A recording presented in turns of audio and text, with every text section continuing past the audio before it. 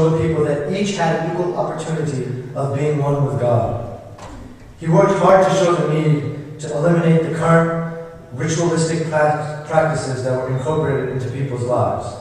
Acts such as throwing water into the sun with the fallible belief that it will quench the thirst of their long-lost ancestors. Or giving alms to Brahman in whatever form they asked, whether that be money, property, or unmarried virgins, in the belief that this will appease their gods.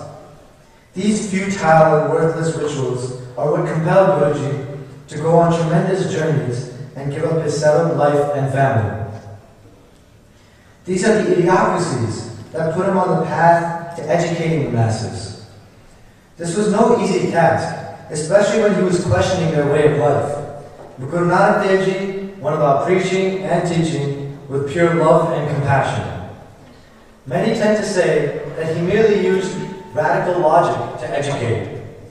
I don't entirely agree with this view because it undermines the amount of compassion and love that he showed while he conveyed his message.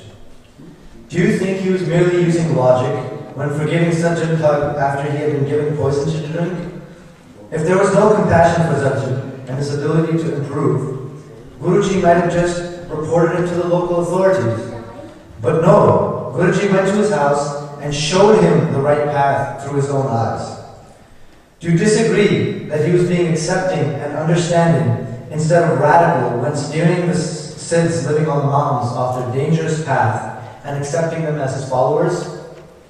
Don't you believe that he had immense compassion and love for the world as he gave up his life, family, and loved ones to educate as many of the populace as he could? As an educator, Guruji taught three main things. First, that we should make a decent living via our own hard-earned work and not lazily fulfill our needs off of others. Then truly we shall value our actions and be just and fair. Second is to put our life onto the path of spiritual enlightenment. This does not mean simply to meditate, but it means to bring Guru's virtues into our lives. Thirdly, and lastly, we must be in touch with our surroundings and be working proactively to assist our society. The simplest way that he required us to do so is to merely serve and share our wealth with the people around us. Whatever wealth it might be, money, food, or even knowledge, and whatever form that may be, giving back, charity, or just simply compassion. Now let's ask ourselves, are we living up to the standards set by Guruji? Am I? Are we at all? We have yet a long way to go, because the path is not easy. We habitually fall into our lazy, selfish, and attached nature. Most of us have good intentions and urge to do right, but either we are pulled away by the larger crowd mocking us, or we get caught up in our own little worlds. In my opinion, in order to cope with this problem, we need to recognize that the hard part is not to adopt good intention, or even put ourselves on the path to enlightenment, but it is to stay on it and not get continually lost in the myriad of side roads, or be clawed back by creatures surrounding us. Guruji, through his love and compassion, showed the world how to live their life in such manners that would bring them happiness. We too should follow his advice and stay on the path, stay with the journey, and stay with what Guruji has taught us. Vaheguru Ji Ka Khalsa, Vaheguru Ji Ki Fateh. Vaheguru Ji Ka Khalsa, Vaheguru Ji Ki Fateh. The book I will be discussing with you today is called The Life Sketch and Teachings of Guru Nanak Dev Ji. The first question asks to explain the situations of religious and political affairs when Guruji arrived. When Guru Nanak arrived in this world, there were many religions with numerous praised leaders. Brahmins, Ghazis, Yogis all thought of themselves as supreme beings. The Hindu religion was completely divided by the awful caste system. Brahmins manipulated the meaning of their holy scriptures and made fools of the lower classes. They told people to perform ritualistic worship, such as the yajna, in which people were told to sacrifice themselves, and they give all their belongings to the Brahmins. The people were following the Brahmins' guidelines blindly. They never questioned why they were performing such rituals. Guruji stated the following on these events. Hindu mulya bale akutti jani, Narad kiha se pooch karani, ande, gunge, anandha, pathar de pooje, mugad gava, oheja aap, dube, tum kaha, taranha. Yogis were another sect of Hinduism who believed in the teachings of Gautama. According to their beliefs, the yogis thought that if one wants to achieve the realization of God, then one must control the mind, for that is the key. They believed that this was not possible as long as they were still living among worldly influences. So they went to jungles, performing exercise to keep their minds detached. However, when they needed daily necessities such as food, clothing, and water, they would go back to the public, whom they had detached themselves from, for their spiritual purposes. They would do unreasonable things, for instance, applying ash to one's body, wearing big earrings, carrying a staff, and holding a conch was all part of their faith. Guruji explained that these practices cannot lead to the realization of God. He says, Jog na khinta, jog na dande, jog na pasam charaye, jog na mundi mood mudaiye, jog na sanjeev vaiye, anjan mahe niranjan rahiye, jog jiga if paiye, gali jog na hoi, ek drishtkar samsad, jane jog rahiye soy.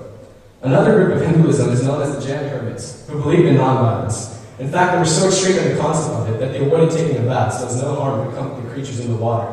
Not only this, they kept their mouths covered, carried a broom made of cotton to clean the place with before sitting on, and walked in line one behind the other, so as the leading hermit would make sure there were no insects on the path. The phobia of violence against any kind of creature had made their lives unhygienic and filthy. When Guruji looked upon their practices, he felt sad. Not for them, but for their children who were left behind by them, hungry and poor. Ghazis were the leaders of the Muslim society. Their job was to spread the gospel of the Islamic religion, but they wasted time by pleasing the ruling officials. To discourage the Hindu social order, they would annex any edict of their choice from the Ghazis. Guruji says, Gaji hoike, bahediyan, fere tasbih kare khudar, vaddi leke haq gavai, jeko pacheta parsana. So much prominence for equality has been laid in the Quran. Yet improper preaching by the Ghazis has led the Islamic religion to divide into many sects. For example, look at the Shia and the Sunni. They've been fighting for decades. In fact, they're sworn enemies even today. So Satsangati, if we cannot fix the impurities within our own way of lifestyle, how can we go out there and preach our beliefs? In conclusion, when Guru Nanak Dev Ji arrived in this world, Islam and Hinduism dominated India. Each religion was divided into different sects with different beliefs. Neither of the two had a very strong base in the meaning of equality. People were wasting their lives, living in isolation, and leaving behind loved ones. Fortunately, Guru Nanak pulled them from the darkness, opened their eyes, and put them on the path of righteousness. The political conditions during Guruji's time were shaken up too. The Muslims from Arab would come and invade India over and over again. The first invasion was under the leadership of Muhammad bin Qasim in 712 AD. This invasion started the misery of the Indian people. Invaders took wealth and women many times. Not only this, men and women were taken as slaves back to Arab. And to cover all this up, Muslims used the excuse of jihad, a war for the sake of their religion. But hardly was this a war for the sake of their religion. During Guru Nanak Dev Ji's time, Bedol Lodi was the first Afghan ruling in Delhi in the last dynasty. After his death, his son Sikandar Lodi took the throne and made Agra the capital instead of Delhi. During his ruling period, he targeted the Hindu society. Furthermore, he was the one who physically tortured Bhagat Kabirji by putting him in front of a mad, intoxicated elephant. He demolished Hindu temples to the ground, made the Hindus pay jizya, a tax that Hindus had to pay to the Muslims just to keep their lives. Guru Nanak Ji says, Kalkati Raje Kasai, Param Pank Karpadariya, Kur Amavas Sach Chandrama, DJ Nahi Khechariya. Guruji took long and tedious odysseys because he needed to spread the message of God. His job was to spread the ideology of Sikhism. He diminished the worshipping of idols and rituals with no meaning, and told people that by living in isolation, one cannot achieve the way to God. People didn't question the practices they were performing. They were ignorant because the Brahmins had controlled their lives for such a long time. They manipulated the thinking of others for their own gains. Guruji went all over India just to make sure that people knew that Brahmins were taking advantage of them and were using them by the means of trickery. Also, Guruji had the courage to express his beliefs. He challenged the Brahmins' beliefs. In Haridwar, a big fair used to be held on the day of the Vaisakh. People used to come and throw water to the sun, thinking that it would reach their ancestors in the land of the dead, known as Pitarlook. To show the worthlessness of this ritual, Guru Nanak thought of a unique way to show people where their mistake was. So, he started throwing water in the opposite direction. The head pundit asked Guruji, "Why are you throwing water in the opposite direction?" Guruji replied, he was watering his fields in Tawandi, which are 400 or 300 miles away. The ignorant pundit said, "His water cannot reach that far." Guruji replied, "If your water can reach the sun, which is millions of miles away, why can't my water reach the fields in Tawandi, which are only 400 or 300 miles away?" In Riyadh, which is now better known as